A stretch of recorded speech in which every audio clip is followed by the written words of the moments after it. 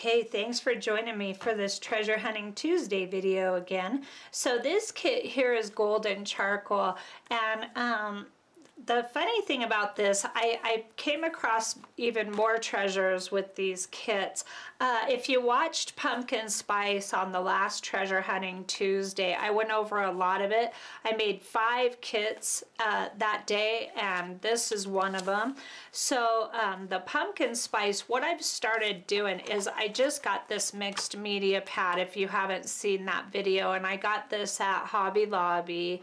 And it's 5.5 by 8.5 inch, 110-pound mixed media paper. Very inexpensive. I always wait for this to go on sale if you're in the States and you have access, or if you have access online. Master's Touch products go on sale around every 3 weeks, just to let you know. And then I've been using watercolor paper to sandwich everything together, and I've just been using the Anson watercolor 9 by 12, and I cut one sheet in half to do these kits here. So I'm gonna go ahead and make some bigger kits with these color combinations, but I loved this little paper pad and I really wanted to give it a shot and see how it worked out. And the treasure about this kit, this golden charcoal, here's the colors I used. I used the Rit Charcoal Gray, which this is one of my absolute new favorite colors. And it's not a new color, it's just new to me. Sometimes I get a little behind the times. And then I used this golden yellow. So, and you know, when I first saw this color combination, there was a few years ago where this color combination was everywhere. They were pushing it in fashion and all over the place, and I couldn't stand it. I thought it was so yucky. And then something clicked over in me, and I started to really become attracted to it. And I don't, you know, that happens to me quite often, I must say.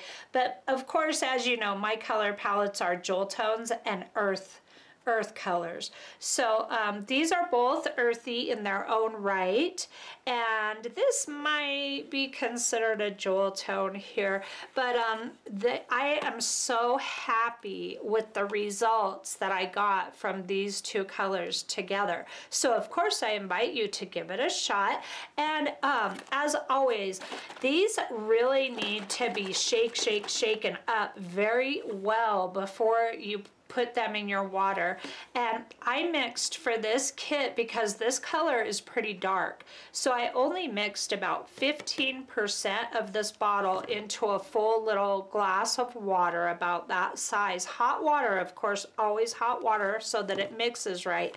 But these dyes take a lot of colors to make this particular color. So if you just take it off of your shelf and start pouring it without shaking it, you're gonna get wildly different results, and I have not been happy when that happens to me. So shake the heck out of your dye before you pour it into your glass, okay? So I did, like I said, about 15% of this, and I did about 40% of this. This color is lighter, and I really wanted the yellow to show up brightly. And when I mixed these two colors, I did this golden charcoal kit. I did another kit called Golden Teal, which is the golden with teal, and that video will be coming out soon. And then I did another kit that I am calling Forest Mists, and that one is these two colors plus the teal, all 3 of them together. So I made a big batch of the golden yellow because I was making that many kits. But you always want to mix your lighter colors more concentrated to get that intensity, okay? I hope that makes sense. So anyway, let's go over this. Now here are the watercolor sheets. And if you watch the Pumpkin Spice, you saw me talk about this border and how much I liked it. This is a result of putting these pages, sandwiching them together, like so. And then this dark border is sticking out in the pan when I'm cooking them, and that's how that ends up happening. Now with this kit, I put what was left over of my golden yellow mix in the bath when I cooked these pages. And this sheet right here is absolutely one of my favorites. And I have noticed with the gray dyes and the blue dyes that I will on occasion get some purple, just little hints of purple here and there when I use those colors, because you know they're formulated for fabric. They are not formulated for paper, so you get these wild cool results. So here's this side of this watercolor sheet, and then of course here's the gray marks. And this is why, if this is your first time watching my channel, I hate to say this every time for those of you that come back again and again, and thank you for that, by the way, but I use the thick watercolor paper because I tie my eco dyes together in grates, and this watercolor paper protects the rest of the kit from the grate marks coming through and showing on the other pages. So I guess I'm just gonna need to say it every time. I really don't know how to get around it. I don't want to sound like a broken record, but at the same time, if I don't say it, I get questions. So here's this other. I do invite you to watch my Eco Dye playlist. There is tons of info on it. I did this really big grapevine leaf, and then, oh, I just love that. I think that is such a cool graphic element. And then of course you don't get it on this side because this is the outside page of the kit. And then of course I sandwich leaves between the grate and the watercolor paper. So that has become my standard system. And it doesn't matter if I'm using these 5.5 by 8.5, if I'm using 8.5 by 11 full sheet, or if I'm using 8.5 by 11 mixed media paper that's folded in half. It's all the same for me now. I have no printer paper in my Eco Dye kits, and I sandwich all of my Eco Dye kits in watercolor paper now as a rule. Okay, I have just found that that works best. So now here's the mixed media paper, and this may have been the mirror image of, maybe not, it looks a little different, but you will end up with your mirror images in the kit somewhere because you can't not. Now the only ones that you won't have a mirror image to are your outside, of course. So here's this beautiful, oh, isn't that gray gold combination I just find it astoundingly beautiful. I really do. And I got wild results out of this. Like this weird, it's really neat. Far away it doesn't look that great, but just the detail in the leaf, it's really amazing. And then, like I said, look at all these hints of purple in here. That is from the gray, and it could be from it settling in the cup, like I was saying. And then here's a lighter page. I tend to get silhouette prints with the backs of the leaves. The vein side for me, I have found that I get the best results, but I like to sandwich everything together, so I just get what I get. So here's this maple, little sprig of maple leaves here. I love this color combo, and I really want to make big. Like I was saying in the pumpkin spice, you know, I had it in my head to make some mini journals out of these and just fold them in half and not cut them or anything. And I think that's really beautiful right there, you know, to make these beautiful botanical journal pages. But I definitely want to make full-size 8.5 by 11 of these color combos because I really like how they came out. This was kind of a, I rushed through these kits. That's another thing I wanted to tell you. The 3 that I did that were similar color combinations of the charcoal gray, the golden yellow, and the teal. There's no teal in this kit, but I made all 3 of those kits together, and I tied them all separately. They all had their separate grates, but I stacked them in the pan.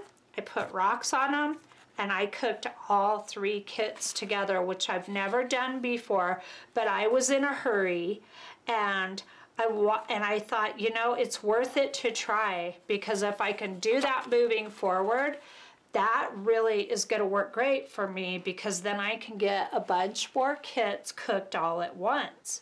So that's what I did, and that's what you can do. Now, if you're doing the pumpkin spice like this bright orange, you definitely don't want to stack. You want to stick with your same color family, of course. You know what I'm saying.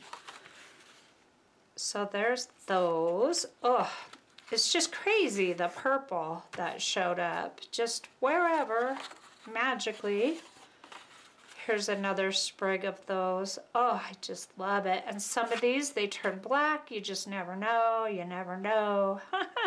These almost look like a stamp, and they're real leaves. This is not, there is no stamping in here at this time.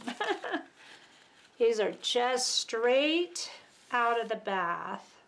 Really pretty. I'm not sure what went on here. I think that this twig was quite thick, and it made the paper separate and the dye pooled. So I say I'm not sure, but I actually know exactly what happened here, and that's what happened. So if your stuff is too 3-dimensional, you can get not so great results. So that's why you want to flatten your quills and stuff like that with some pliers. Here's a feather. I put a lot of feathers in these 5 kits just to have some fun and play around and see how they did. I'm wondering. Okay, so let me pull you back a little.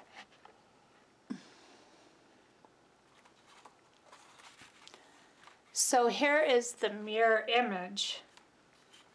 See, this leaf is this leaf, and then this leaf is this one, and then there's the feather. So you get mirror images all the way through your kit. So fun. But look at the difference in color with this paper. Now, I actually love the watercolor results better on this particular page than I do on this one. It's just really, really weird how different papers can give you such different results. Okay, there's that.